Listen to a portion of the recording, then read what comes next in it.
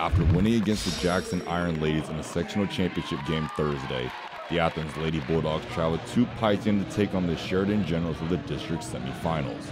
Sheridan season had a lot to fight for, including holding on to a 6-season streak of winning the Muskingum Valley League, and by the end of the regular season, this streak would become a sweet 7-season streak.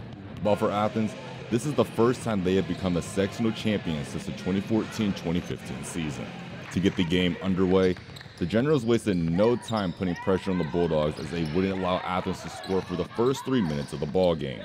The Bulldogs' very own Emily Zuber would find herself with 2 quick fouls, forcing her to sit the majority of the first half. At the end of the first quarter, Sheridan would lead Athens 14-8.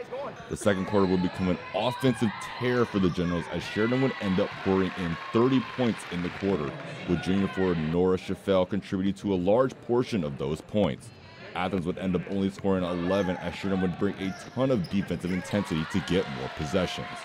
The Generals would take multiple three-pointers and several easy layups to extend their lead. But for the Bulldogs, they would end up missing 24 shots in the first half alone.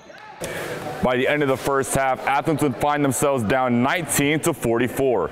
And either though Sheridan would go on a 30-11 run during the second quarter alone.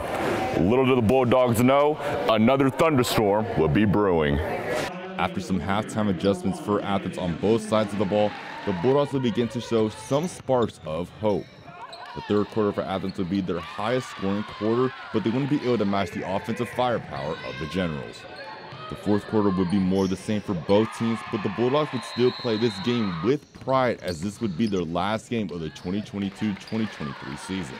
At the end of the game, Sheridan would beat Athens 49-73, making the Generals advance to the district finals. Looking towards the future for the Bulldogs, they will be without their seniors next season, Emily Zuber and Annie Moulton.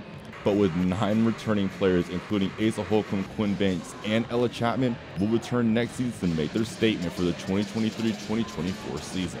For Harwood Heroes, I'm Caleb McCleskey, and I'm reminding you to be heroic.